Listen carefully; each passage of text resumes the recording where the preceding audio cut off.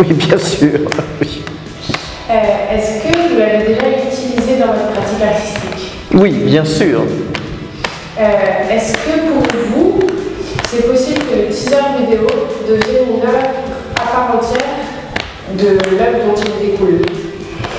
C'est possible, mais un teaser vidéo est fait simplement pour communiquer sur une vidéo qui ensuite sera montrée et dans sa globalité. Donc c'est juste un problème de communication.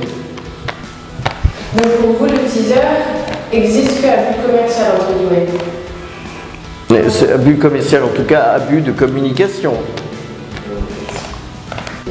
Not really. I use documentation and few of them in the marking breath. I consider them as work in itself, where I call the mind marking breath, where afterwards, after the performance itself, I go back and I recall my thoughts, and then I speak thoughts on the documentation of the process of the day. But others from that, no, I see it more as a documentation, but not works in itself. I did this the marking breath in schools sometimes, and in like gymnasiums, it's students who are like 16, 17 years old.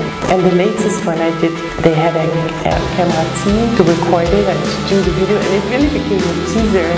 For me, it was really interesting to see actually, because it was almost like it was, how do you say, like a commercial for my work that I share. But I think some of it, I mean, it was fine, because it actually worked well in the setting, because it was also for the school, so it was not mine, it was really like a sharing, and they had hired me to do this work for them.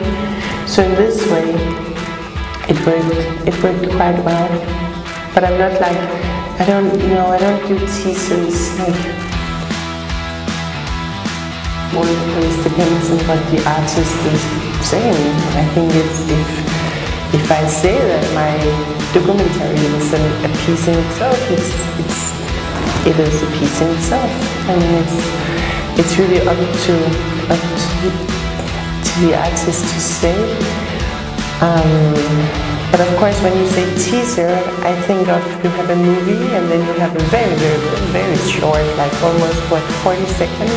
And I think in general, what I love about art is that I can choose not to go fast. And teaser is in itself a way to go fast, because I think it's a way to show something that you want to sell in a fast way. And we all know, being in the movie theater, and we see all these teasers before the real movie that we will see. And sometimes we see a teaser where we think, oh, I want to see this movie. And other times you see a teaser where you say, oh, I don't want to see this movie, even though it could be a good movie. So I think in artwork, it depends what. It's maybe also something that you have to be careful about, because as the world is moving faster and faster, and it's like we want to compress. You know, it's almost, you can compare it to, we don't have time to cook anymore. So we have maybe like astronaut, the food going to the moon, where you just add the water, and it works. It's full of the vitamins and stuff. But the whole thing about cooking and sharing the cooking and sharing the meal, and take time to eat 3 meals or whatever, 1 meal that you just share with friends. It's a little bit the same, that we want to compress, but what is it that we try to compress? Because we are already here for a short time, and if we compress everything, it's also very stressful, isn't it? Why does everything has to be so fast? Because we get so bored, we don't have time. What is it that we are so stressful with to get to the coffin? Is that it?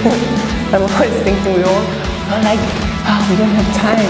And I'm thinking, no, because we have to rush into the earth to just be horizontal inside the earth. Is that it? It's crazy, isn't it? We are rushing towards our own death. It's so we should make a teaser of our